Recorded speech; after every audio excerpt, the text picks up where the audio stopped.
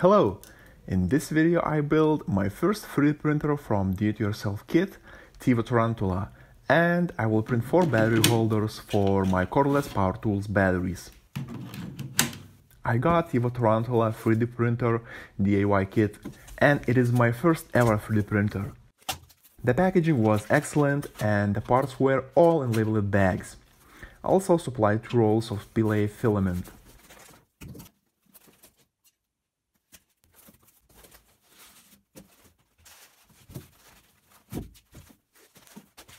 The instructions was a bit helpful, but it is worth to watch full assembly video guide on YouTube. Assembly was fairly straightforward. First assembled smaller parts and after that put all together in one final piece. Often I have issues in different projects when I need to make some specific size and shape parts, especially when they are quite small.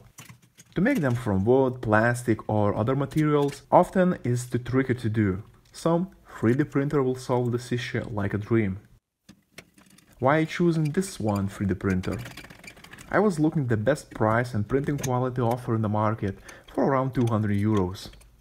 After spending some time online watching 3D printers reviews, I found that for my budget and needs, Tevo Tarantula 3D printer will be the perfect choice. Plus, it is DIY kit, what saves you extra money and give a lot of pleasure to build it by yourself. This printer came from gearbest.com, and I leave a link in video description if you want to get him too. After playing around with wires regarding provided diagram, 3D printer looks like this.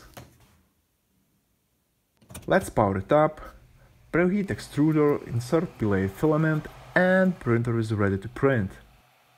This printer isn't perfect straight from the box, but with few small modifications you will get a really good machine regarding its price. There are a lot of videos online how to upgrade it to get perfect printing quality. At the moment what I did, leveled bed, calibrated stepper motors and added a cooling fan duct. I was surprised how cooling improved printing quality. I leave links in video description to steppers calibration guide and STL cooler file, which could be downloaded from thingiverse.com.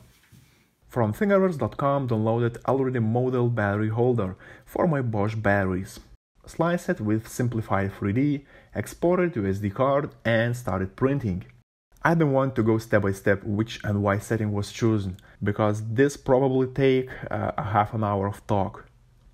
I used filament which came in printer package, so don't judge me for that color. If you want to print something and don't have a model file, STL file, the first step which you should do is to check thingiverse.com.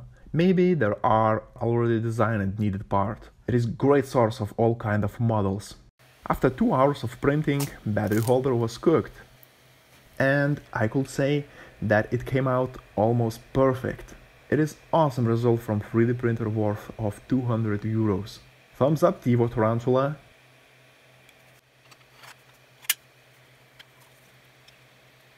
After another 6 hours of printing, I got all 4 needed holders and what's left to secure them in place.